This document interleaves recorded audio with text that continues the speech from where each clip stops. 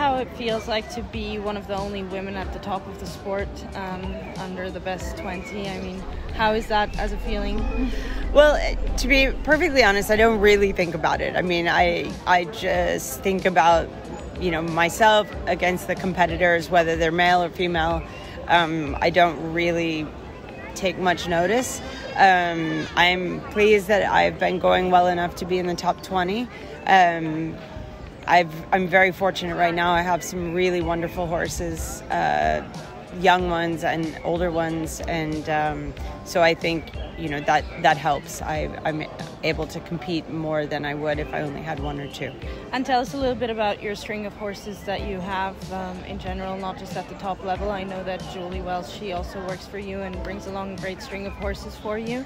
Tell us a little bit about that partnership. Well, I do have a great partnership with Julie, and throughout my whole career, I've bought young horses and tried to develop them to make into Grand Prix horses. Most of the horses I've jumped at the top level I had either when they were 5, 6, or 7.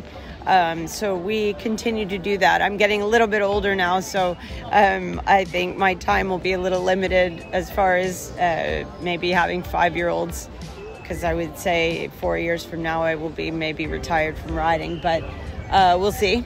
Not sure, but yes, I really enjoy doing young horses and watching their progress and figuring them out and working alongside Julie with that. And since you just mentioned that in 4 years from now you think you will be retired, what is one goal you would like to achieve in your career as a nice career ending, say? I have goals all the time. I mean, I think that's part of what's kept me as motivated. I for sure would like to go to Paris for the Olympic Games.